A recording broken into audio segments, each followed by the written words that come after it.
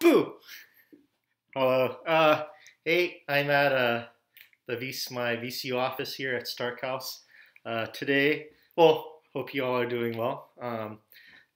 Okay, today I'm going to introduce some basics of probability theory. Some of you might have found chapter 7 of Rhoda to be difficult, so I'm going to break some things down and let you know what you should be focusing on. I'm going to be incorporating another video somebody else made to help explain some things.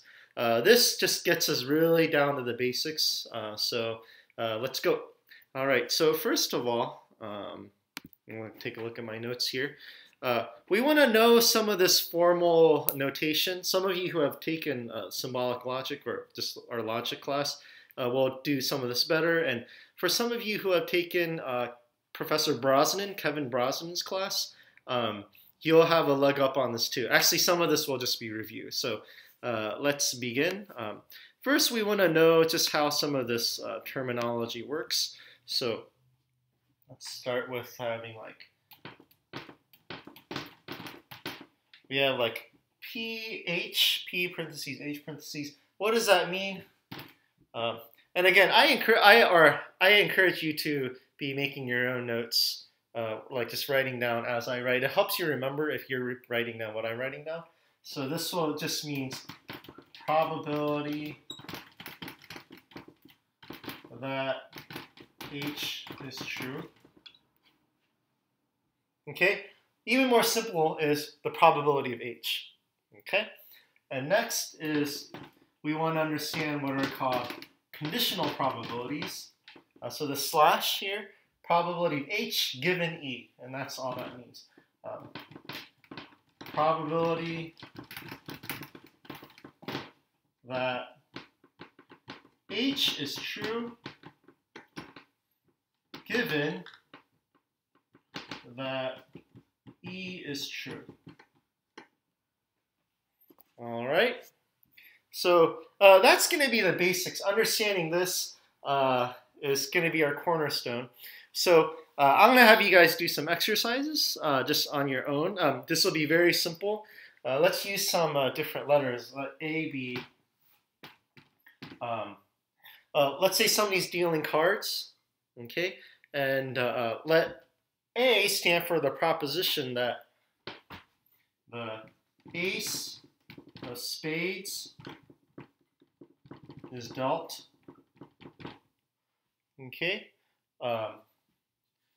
B is the card is black. And let's see, what do I have here? S is the card is a spade. Okay, I hope you can all see that. I think my marker's already dying a little bit. All right, so here I just picked a random, like the letter A stands for the ace of spades is dealt, B is the card is black, S is the card is a spade. So what I'm going to ask you to do is try to figure out some probabilities. So what's the probability of A? So somebody deals a hand. What's the probability that the ace of spades is dealt? Next, I'm going to be asking you to figure out what's the probability of A given B. So what's the probability that the ace of spades is dealt given that the card is black? And then probability. And lastly, what's the probability that the ace of spades is dealt given that the card is a spade? Okay? Now, just as a reminder for some of you, there are 52 cards in the deck. There's four types. There's diamond, spade, clubs.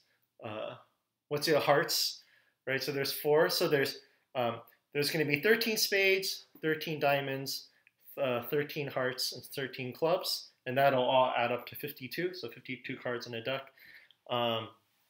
And half of a deck of cards is black, and half of a deck of cards is red. Okay, so pause and then fill in the answers for this. Okay, so go pause. Okay, well I guess if you pause, I didn't have to have that awkward silence, but that's life. Okay, so what's the probability that that an ace of spades is dealt? Well, there's one ace of spades in the whole deck, right? And if you dealt, if you just deal, well, since there's only one out of 52, the answer is going to be 52. So if you got that, yay, nice job. Okay, now what's the probability that the card is an ace of spades, given that you dealt a black card? Okay, so the thing about this is this. All you know is that the card is black, okay? But what's the probability that it's going to be an ace of spades, given that it's black?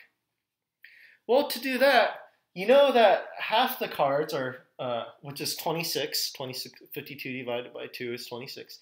You know, half the cards is 26, the other half is 26. So the number of black cards is 26. Now, among that 26 left, what's the chances that you would have gotten an ace of spades? So given that it was a black card, what's the chance that it's an ace of spades? Well, out of 26 cards, random, it's going to be, if you randomly pick from that, it'll be 1 out of 26. All right, so these are basic probability calculations. It's not even much of a calculation. You just kind of have to see the numbers. Okay, what's the probability that the card is a spade? Well, we know that there are 13 spades, right? 13 clubs, 13 diamonds, 13 hearts, all adding up to 52. All right. So if you know that the card drawn is a spade, then what's the probability, given that, what's the probability that you got an ace of spades? Well, there's 13 spades, so if you pick randomly from one of those, you're going to get 1 out of 13. All right, so now, some of you, this is really obvious, you were able to calculate this right away. Some of you have struggles with this. I know some of you just haven't done math in a while, so make sure you can do these sorts of problems. Yeah. All right. So that's going to just be our very basic intro.